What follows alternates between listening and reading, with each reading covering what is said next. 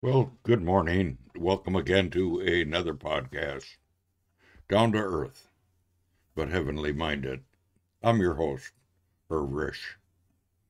Well, I've been doing podcasts now for some time now, and my topic always has been spiritual.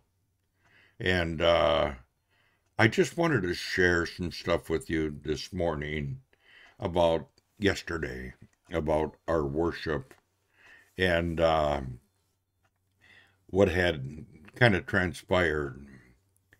How we worship, and it's probably a little different than some that worship out there that go to a denominational type church, and everything is all systemized, laid out. We're going to sing these hymns. We're going to have this speaker. We're going to do this. We're going to do that. Everything's kind of orchestrated already for us. I go to a fellowship where we do things spontaneous, and we have no leader per se, like a worship leader or anything like that. At worship, we gather around a simple table with a loaf of bread and little cups of wine or juice, I should say. We don't use wine. We use the juice of the grape or grape juice. Well, yesterday during worship, we had a brother who opened worship, and he read from Romans 5 and shared some thoughts on Romans 5. And then we moved into a hymn. And then from there, we continued on in our worship. And I shared just some scripture out of Revelation, and it was only one verse. I am the Alpha, the Omega, first and the last, the Almighty. And one brother had gotten up and shared uh, from Genesis that dealt with the creation of a woman, and also that she was created from man. And then there was also another fella that actually shared from the fact that the Word was with God and the Word was God from John 1. And all this seemed to be leading to the Word of God, the eternal Word.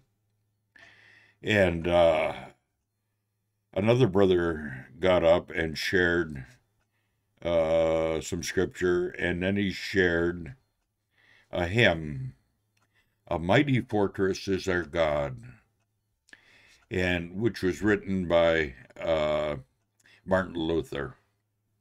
I'm just gonna, just for a minute, pop up that hymn. There it is. I looked it up online, and I have to open this up so I can get at it here. It's from harmony.org. And looking at Martin Luther, during the time that he wrote this hymn, the Catholic Church was in pretty good control, and he went against what the Catholic Church was teaching, that salvation was by works. And he's seen from Scripture that it was by grace and grace alone.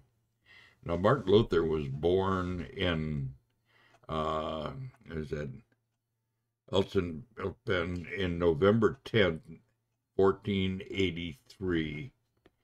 And during that time, he lived his life. The Catholic Church was persecuting those that went against the belief of the church. The church at that time was the Catholic Church.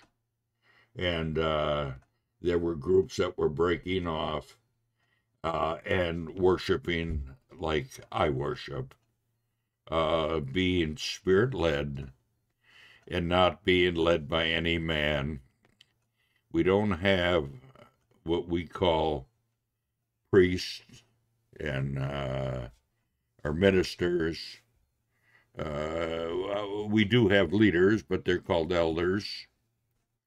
And getting back to this hymn, though, I just want to really talk about the words to this hymn. Got it kind of small. I don't know if you can see this or not. Maybe I can make it a little bigger here. Let me just see. There we go. Maybe you can see this a little better now. Okay. A mighty fortress is our God, a bulwark never failing. Our helper, he amidst the flood of mortal ills prevailing. For still our ancient foe does seek to work us woe. His crafts and powers are great, and armed with cruel hate. On earth is not his equal. You know, I wanted to try to get into the heart of Martin Luther when he wrote this hymn. And as we read these words, excuse me, as we read these words, it kind of brings out what his thoughts were. There was a spiritual war going on for the souls of men. And there was this organization that he was part of. He was a priest at the time. And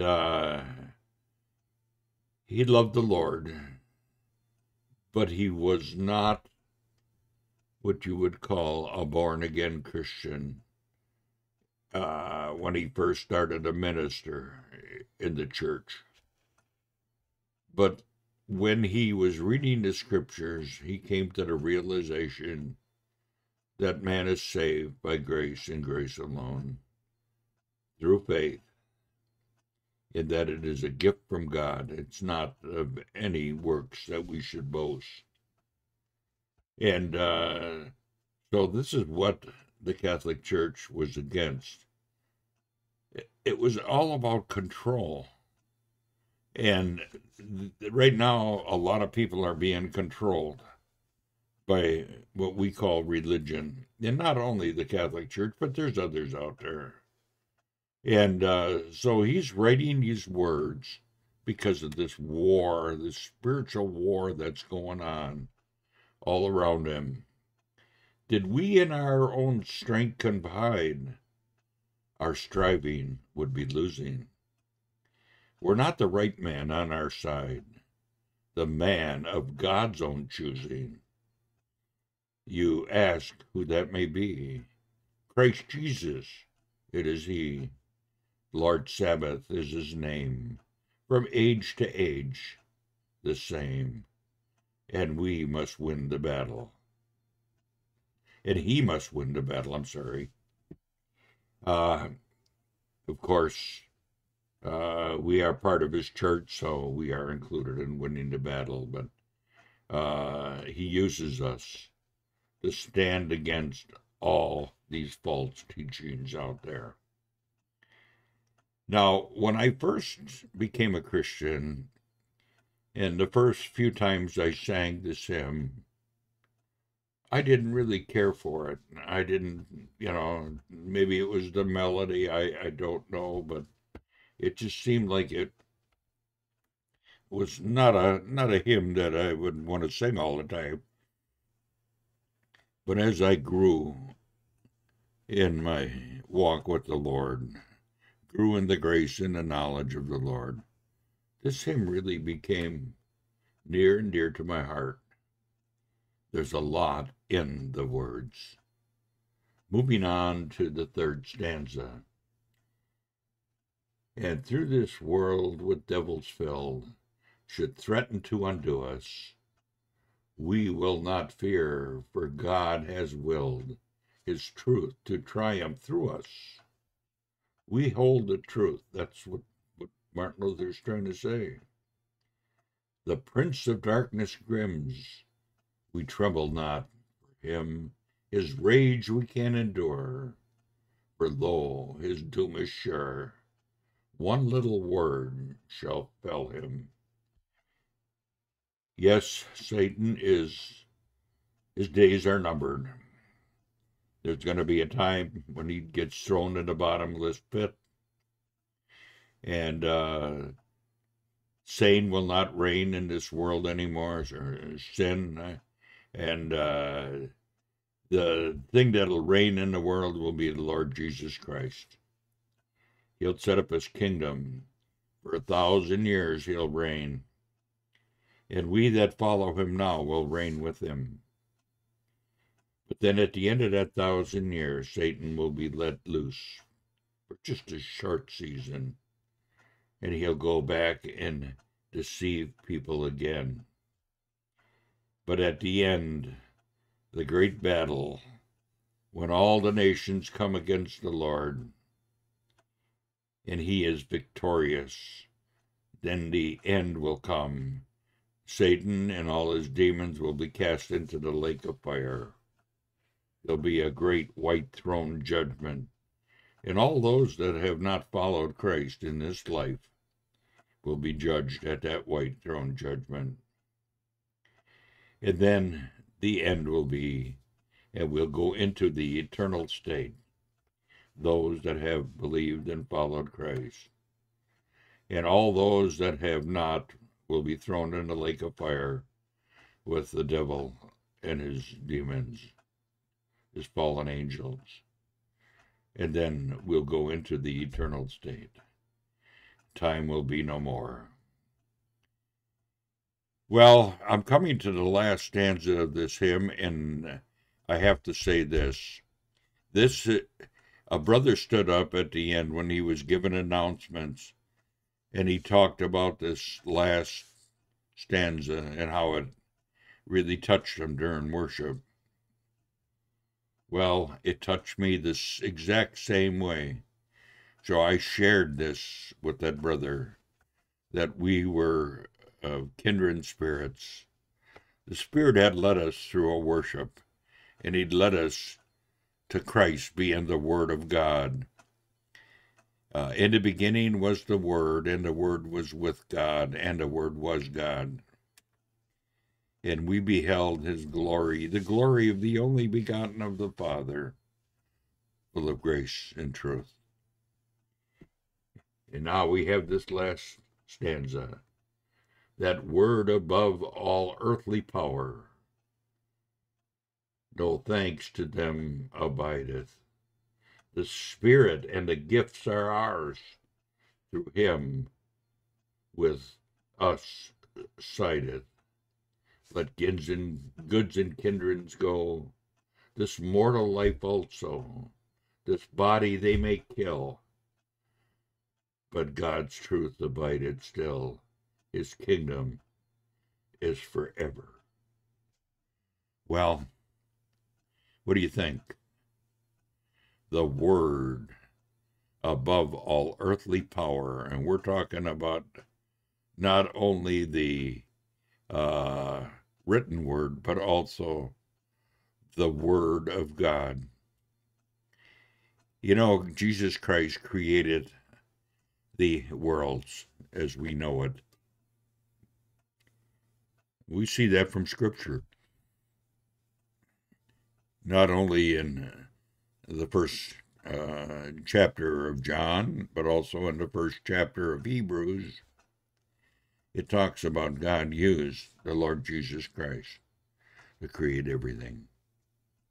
Go back to the book of Genesis.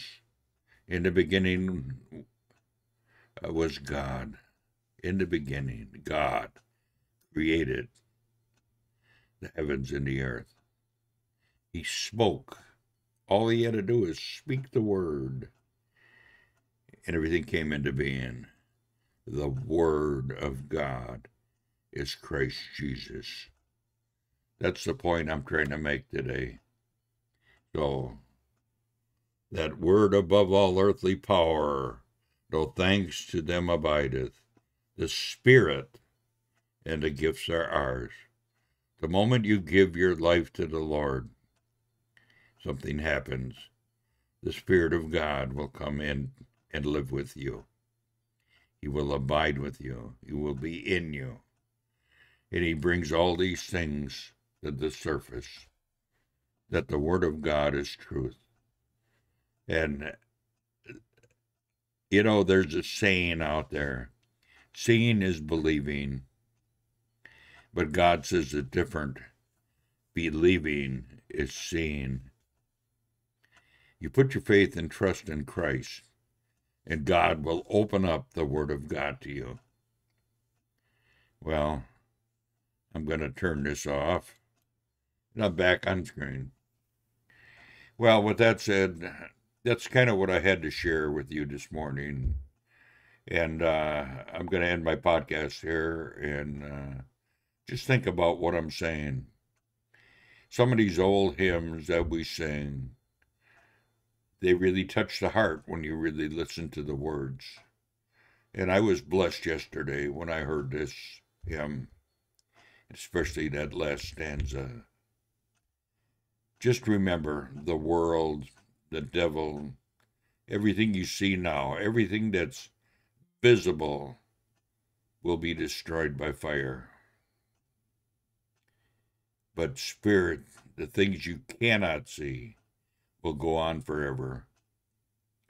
But the best part about it is God's going to bring us back to I wouldn't call it the physical. He's going to give us a spiritual body just like we have now. I mean, that you can see, touch, taste, all the things that are what we would call physical.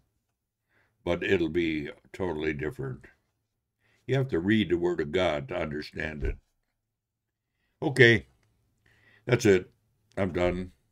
Bye now. See you later. Have a great day. Lord bless. Bye for now.